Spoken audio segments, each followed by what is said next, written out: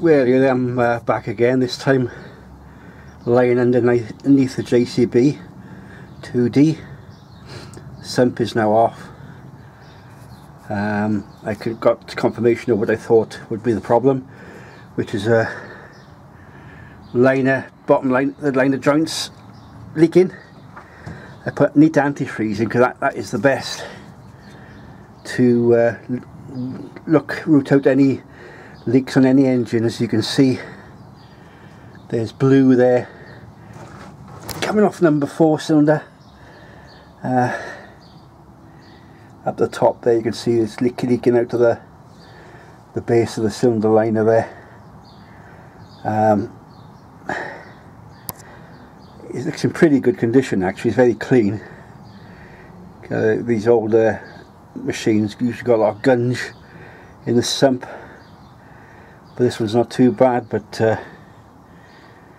it's definitely number 4 cylinder is leaking the worst, and the same on number 1 is also leaking, but number 1's got to be removed because I've got slight piston damage.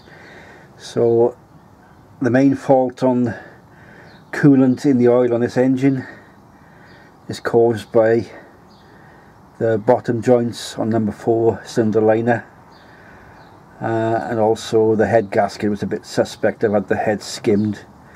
It was slightly out of true, but it's now as new. As you can see, the cylinder head is off. I filled the block with antifreeze up to the level of the top of the block. So with the neat antifreeze, as I say, we'll find any leak anywhere. So as you can see, the worst problem is on number 4 cylinder. So the plan is I'm going to to get a kit, a piston and liner kit for this engine. It's a Leyland 498, and just do the job properly. As you can see, it's difficult here.